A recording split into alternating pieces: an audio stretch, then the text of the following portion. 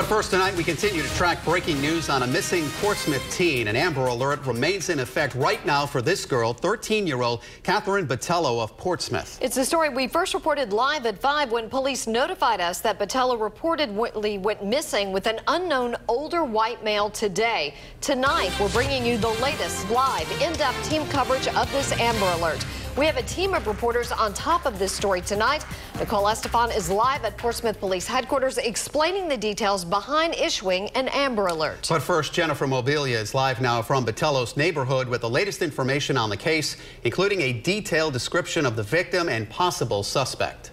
Well, that's right, Mike and Susan. It's been 13 and a half hours since Catherine Botello was first reported missing. The cops are still here at her house tonight trying to figure out what happened. And tonight they're asking for your help finding her.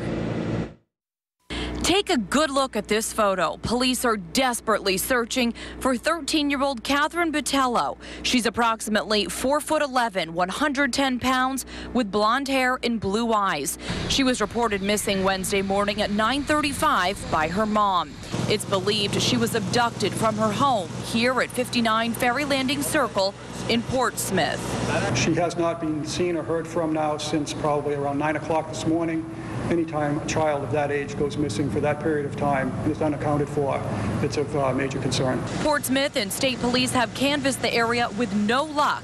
As the investigation continues, eyewitness news cameras were rolling when at least one computer was removed from the missing teen's home. Police presumably searching for leads. The biggest lead at this point coming from a landscaper working in the neighborhood at the time who spoke exclusively with Eyewitness News. I seen a guy and a little girl leaving from the house. Looked like they were kind of in a hurry to leave, but I would never expect was something bad to happen.